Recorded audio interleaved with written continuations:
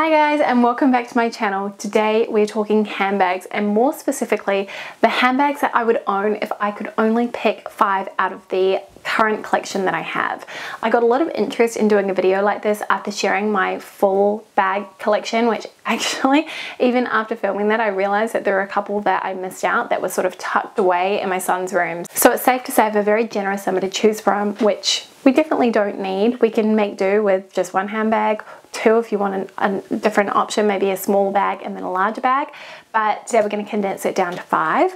I've gone through all the bags that I own and I've picked out the 5 that I think are the most versatile in terms of my current lifestyle. So for context, I am a mum, I have a 13-and-a-half-month-old son, I work from home, I lead a very casual lifestyle. Because we don't have any family around, I'm not really going out in the evenings, it's very rare, or if I do, I'm going without my husband, and usually it's more of a business casual sort of a vibe in terms of dress code. So I don't need a clutch bag or anything like that. So keeping that in mind, I'm gonna just dive right into it and talk about the first bag, which has kind of been my go-to everyday bag. And I think in terms of value for money, this is a really good option, and bonus point if you manage to guess which one it is. It is the Quince crossbody camera bag. I have it in the mock croc leather, but it comes in a few different colors in a grained leather, which are really nice. I actually purchased one for one of my girlfriends as a birthday present and she really loved it, so it makes a great gift too, as they aren't too expensive. In terms of actually shopping Quince from Australia, I had to use mail forwarding, so it's really not something I would recommend unless you really wanted to get your hand on a particular item from the brand or from another website which only ships within the US or another country. There have been a few of you who have gone through that process and have messaged me to say that you were really impressed and pleased with your purchase. So I'm glad I was able to help you find a good quality leather bag that is a great size. This has a zip up closure on the top. I did do a mini review of this in my handbag collection video, but I thought I'd just expand on it a little bit. So I like the fact that it has a zipper from a security standpoint. Also, if I lean forward, nothing's going to fall out of my bag. That's also another bonus because I quite often am doing that, trying to chase after our son. And also, speaking of him, he likes to steal things out of my bag too. He's obsessed with my wallet. It's quite funny. So this is kind of what it looks like inside. You can see I'm using it at the moment. It has a cotton twill lining, and then it has a small zip up compartment too, which I think is really convenient if you want to put in some more precious belongings, that sort of thing. Now, I have seen that since I reviewed the bag, since I've originally started talking about it, they've changed the leather strap so it has more holes punched into it so that you can adjust the length, because that was my biggest complaint. And apparently also now the strap matches the bag, because on mine I've got a plain leather strap which actually looks a little bit cheap in combination with the mock croc leather. It should be seamless in my opinion, the same type of leather. But also I took it to the cobbler so that I could get some additional holes punched in so that I could shorten the strap to a length that I felt was much more flattering. And that was sort of something I flagged. If you were petite, this would hang quite low on you. But now with the additional holes that they've punched into the straps, then I really don't think it's going to be an issue.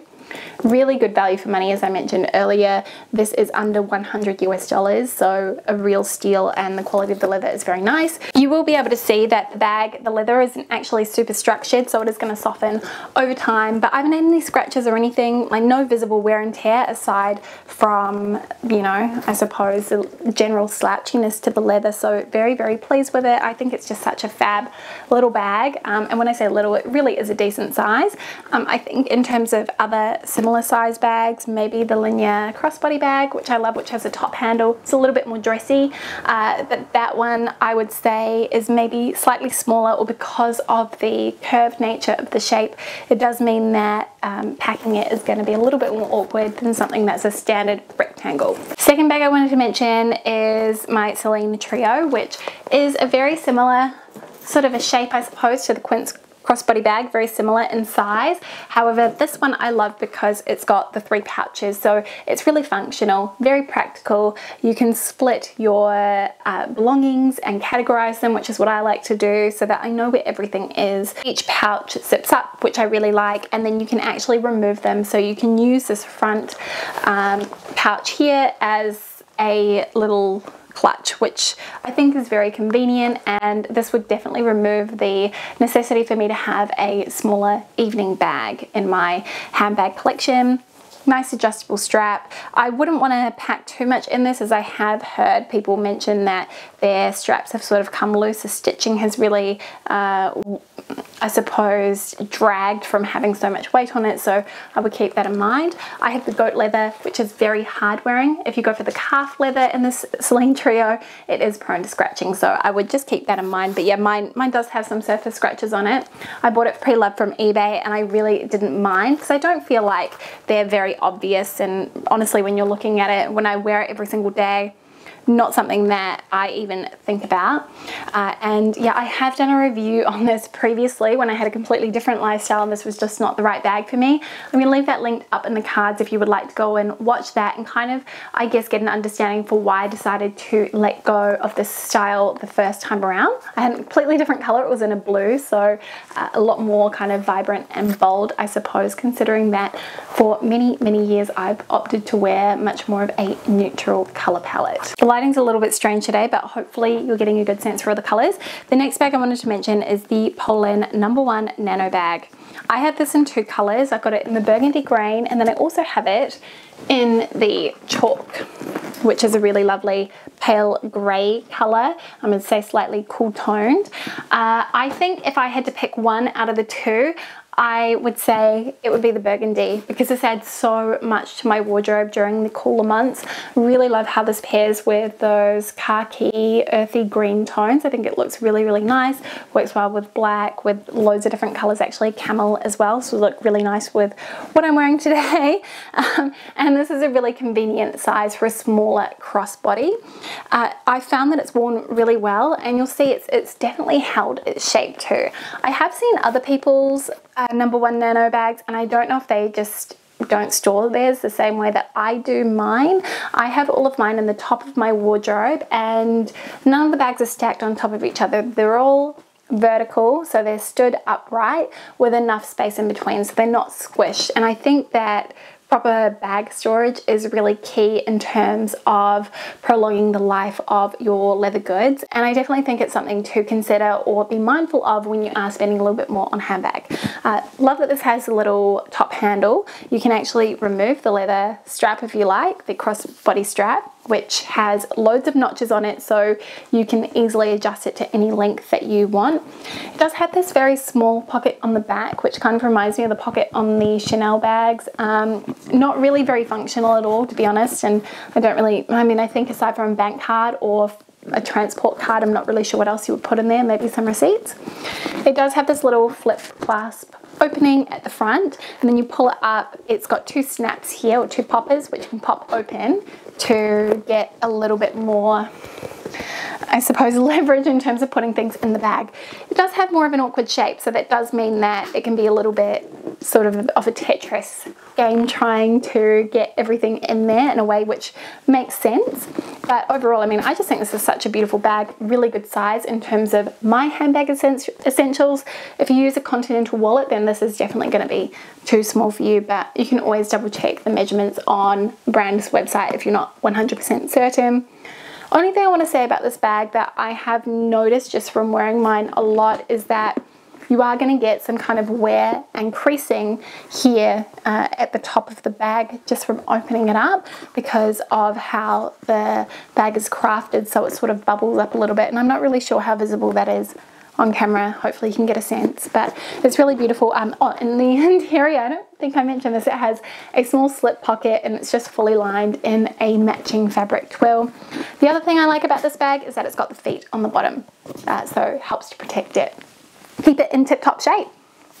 But here's just another really beautiful smaller crossbody bag. I've got a medium-sized bag and then a tote, and that sort of would round out my entire bag collection. Okay, so let's go with the medium-sized handbag, which, truth be told, I really don't think this would fit too much more than the other ones that I've mentioned, but I wanted to include this because I think it is a classic, and it goes from working with both more casual outfits and also more kind of glamorous evening outfits. My husband and I recently went out for our very first baby-free dinner since our son was born, and that in itself was a real treat.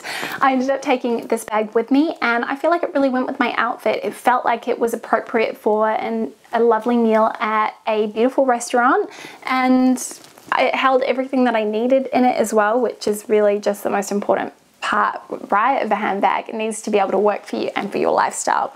But yeah, I like the fact that it really is quite versatile in terms of wear and how you can wear it. You can also, obviously, if you want to wear it over the shoulder, you can also make the strap a bit longer so that it hangs a bit lower down. I can technically wear this crossbody, but I wouldn't want to do it in the winter time because the strap is quite short, especially when I'm wearing chunky knitwear. I do have this stuff right now. Mine is a vintage bag. I've done a whole video on this. I'm actually just going to link that in the card so you can go and watch it. But yeah, it's just got the turn lock. Inside you've got the burgundy lining, and there's just one large compartment. You've got a smaller slip compartment here at the front. You've also got the love letter compartment, zip up compartment at the back there, and then you have that slip pocket on the back, which is basically not functional. Can't really put much in there. So yeah, that is the Chanel vintage classic flap in the medium size. Mine is lambskin leather, for anyone wondering, with the gold plated hardware. In the early 2000s, and I'm having trouble recollecting exactly which year it was, I feel like it was 2002, but I have a memory like a sieve at the moment, so please don't quote me on that. They switched to gold toned hardware as opposed to gold plated, and I was quite keen to get gold plated if I could, but beautiful, can't go wrong, and definitely one of my favorites in my handbag collection. Final bag to mention is of course a tote bag, and I think you probably all know which one I'm going to mention, is my Curated tote bag in the black grain leather. This is called the structured tote, but I think that the name is a bit of an oxymoron. It really isn't that structured at all. It's definitely more structured than their classic tote, but it's going to slouch over, and I quite like that. I like the fact that it's not too stiff. The interior on mine is this beautiful pale pink or a rose, sort of a ballerina lining, and then it also has a pocket on the other side. Don't know whether you're gonna be able to see that.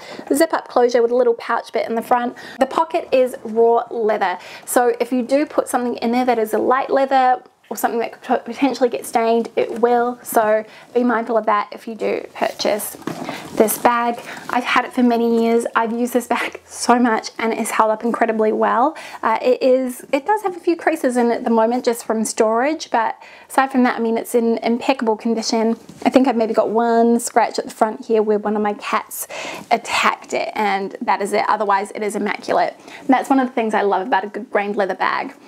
I do have plenty of other totes which I think are also fantastic, and I think when it comes to a tote bag, it's all about finding one that works for you. I know many people like a tote that's got a zip up closure on the top, and Curated actually do one like that. I just aesthetically prefer one that is open, personal preference, and living in Sydney, I've never really felt too unsafe in terms of having an open bag like this. And usually I would just put my wallet in that zip up pouch and have it zipped shut anyway. But yeah, it's a really good option and not too expensive. But yeah, that is it. Those are the 5 handbags that I would pick if I could only keep 5 in my current collection. I think if I was to pick 5 handbags in general, they would probably be a little bit different, maybe a little bit more bougie, but these are the ones that really work for me. I love them. Definitely have a bit more of an inclination to wear smaller handbags just because I find them more practical to have on my body with all of my essentials, and then just keeping anything I need for our son in a separate bag at the bottom of the pram when we go out. And that's sort of what I have found works best for me. Not going to be for everybody, especially if you don't want to carry around 2 bags, but that's sort of my own personal preference. But I'm going to stop waffling on. I would love to know if you guessed any of the bags that I mentioned in this video. Let me know in the comment section below. And actually, do you know what? I would love to know what your #1 top handbag is, or maybe top 2, depending if you really can't choose. Let me know in the comment section below. Anyway, thank you so much for watching. Thank you for spending some of your day with me, and I will see you next time with a brand new video. See you very soon. Bye.